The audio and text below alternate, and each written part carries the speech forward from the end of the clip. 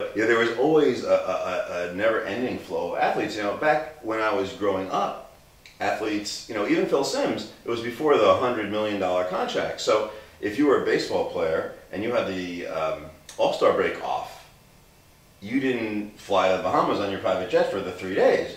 And if you were to get a free weekend at Grossinger's, that was a big deal. And so I remember tons of the Mets at the time, or the Yankees at the time, kind of depending on who was going to be home after the All-Star break coming up.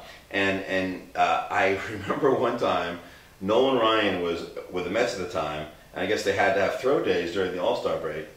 And I went over, and he was throwing on the ground, and there was a coach, I guess one of the coaches, or maybe one of the catchers, I don't know, maybe it was Jerry Grody, I don't know, was catching. And I remember to this day the sound of that ball hitting the mitt when Nolan Ryan was throwing up close, and I was standing right there, and there was Nolan Ryan throwing, and boy, was that fast. But the athletes love to come to Grossinger's, and we love to meet them.